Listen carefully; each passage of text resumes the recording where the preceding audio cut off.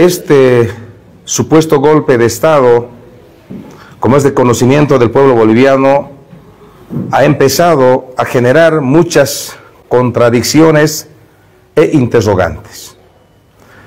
Tenemos los suficientes elementos de convicción que nos hace presumir que acá no hay tal golpe de Estado, que acá hay un autogolpe diseñado, planificado y ejecutado entre Luis Arce y el general Zúñiga. ¿Cuáles son estas interrogantes que nos llaman poderosamente la atención?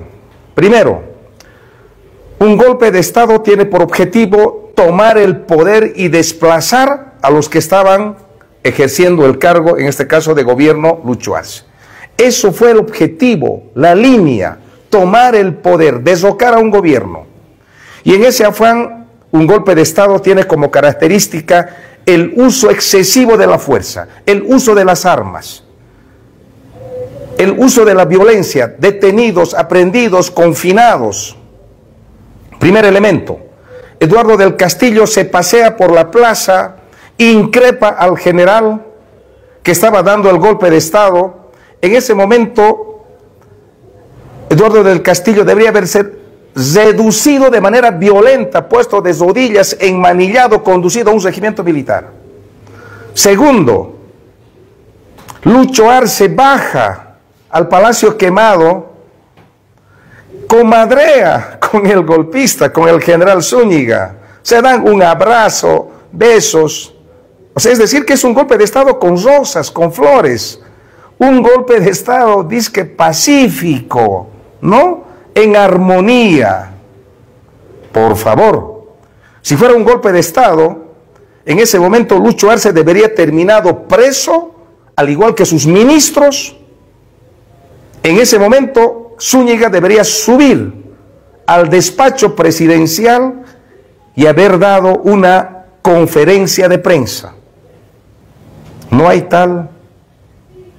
Segundo, la UTOP está a media cuadra. La UTOP cuadricula, cerca, un perímetro de 2 cuadras a la redonda. ¿Por qué la UTOP no ofreció ninguna resistencia al ingreso de los militares a la Plaza Murillo? Porque obviamente todo fue coordinado, todo fue planificado. ¿Por qué Zúñiga intenta ingresar por Palacio Quemado, por Plaza Murillo, cuando la Casa Grande del Pueblo está media cuadra más abajo? Es el edificio nuevo. ¿Por qué? Porque es parte del show, parte del teatro.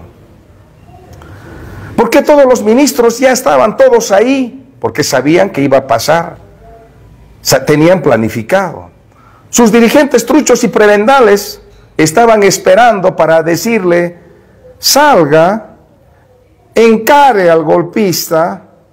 O sea, Luis Arce ha tenido el coraje, la valentía para enfrentar a las Fuerzas Armadas, quienes estaban armados hasta los dientes con la intención de matar a cualquiera.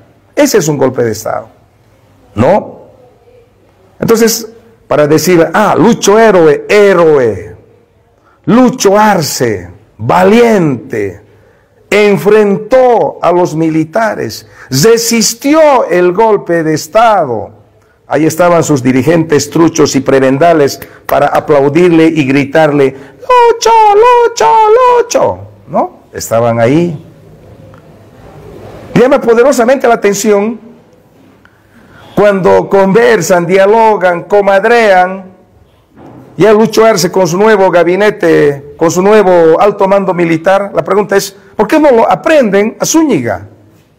Pregunto, ¿por qué no lo aprenden en ese momento?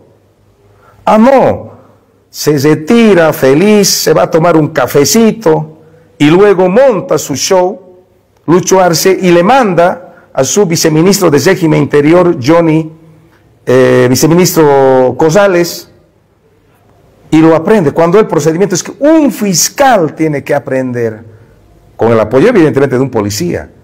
Todo estaba planificado. La pregunta es, querido pueblo de Bolivia, ¿será que Zúñiga realmente sabía lo que estaba haciendo de prestarse a este show, a este teatro, porque tenía 2, 3 caminos para mí Zúñiga. Uno, un ser humano siempre va a intentar salvar su vida. En ese afán, Zúñiga podía haber tomado la decisión, después de lo que ha hecho, si es que fuera golpe de Estado fracasado, debería intentar buscar escapar, debería haber buscado refugio, asilo, o por último darse un tiro, pues, porque es militar, experto en inteligencia. Se va feliz al Estado Mayor y ahí lo aprenden. Y hay otras incoherencias. Por último, ¿dónde estaba la inteligencia del gobierno? ¿Dónde estaba la inteligencia de Novillo?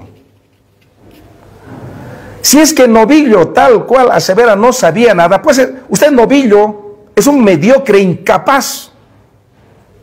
Porque si de verdad fue golpe de Estado, usted puso en riesgo la vida del pueblo boliviano. Usted puso en riesgo la seguridad interna y externa del país. Dice que no sabía absolutamente nada. Entonces usted, Novillo, debía ser el primero en presentar su renuncia al cargo de ministro de Defensa, por incompetente. Obviamente, ministro de Gobierno, Eduardo del Castillo, otro incompetente mediocre que deberían haber renunciado. Porque si de verdad fue un golpe de Estado y que ellos no sepan de lo que estaba pasando, eso expresa que son incompetentes, mediocres e incapaces, que pusieron en zozobra, en caos, en psicosis al pueblo boliviano. ¿Quién le devuelve esos momentos dramáticos que pasaron algunas familias de ir a sacar su platita del banco, haciendo cola en los cajeros, en los supermercados, en los mercados populares, lleno? Había gente que no sabía porque los golpes de Estado militares dejaron trauma, dejaron dolor, dejaron luto, dejaron muertos, dejaron heridos. Y estos sujetos dizque no sabían absolutamente nada.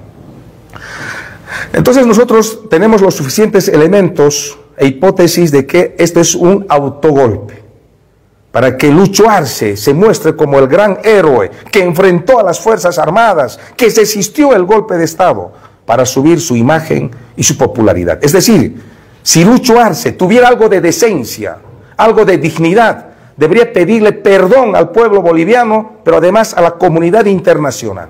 Debería pedirle perdón de rodillas al pueblo boliviano por haber manchado la dignidad y haber humillado, pisoteado la inteligencia del pueblo boliviano.